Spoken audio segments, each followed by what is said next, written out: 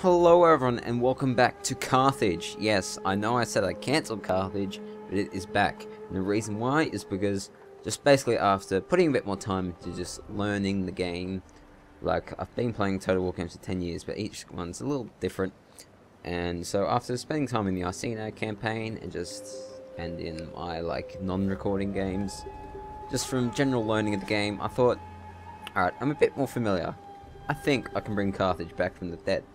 So I went and loaded up my old save. I see that I was going to keep going, by the way. So I'm going to try and put 2 campaigns, like alternate. One day will be Carthage, next day will be Arsena. I don't know. I'll work something out. But anyway, so I jumped back into Carthage to see if I could just rebuild a little bit before I decided if I was going to start recording. And this is the state. So Syracuse owns Lilybam and Carthage. I lost my settlement in Iberia.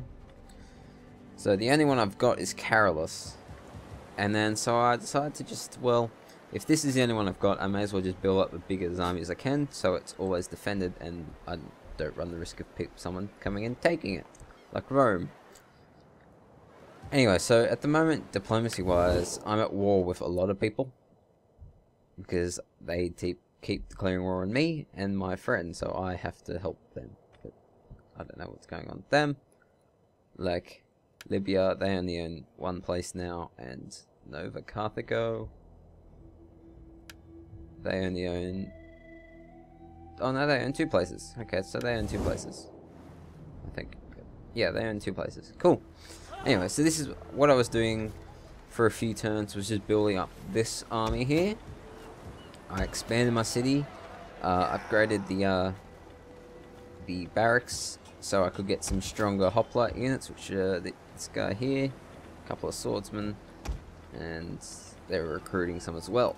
So now I'm going to have this guy here just keep recruiting, and he'll defend. He'll defend Carolus, which is now my capital.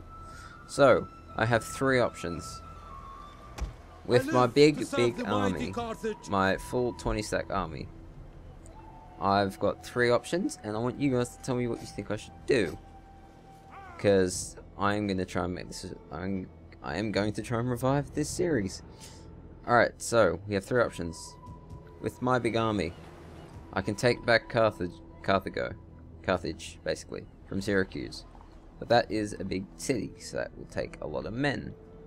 Or, option 2, I can go up and take Alia from the Romans to control these 2 islands here and have a good sort of base that can, you know, jump across those islands.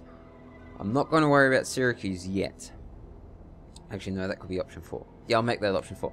Or option 3, okay, is to take back Lilybam and then try and, you know, take control of Sicily. And then option 4 is to go straight for the jugular and take Rome. As in, not Neapolis, not Crescentia. Go straight for the jugular and take Rome. So, keep in mind I have a nice strong army here. And I can also recruit more. Like I can send like a full stack and a half or so.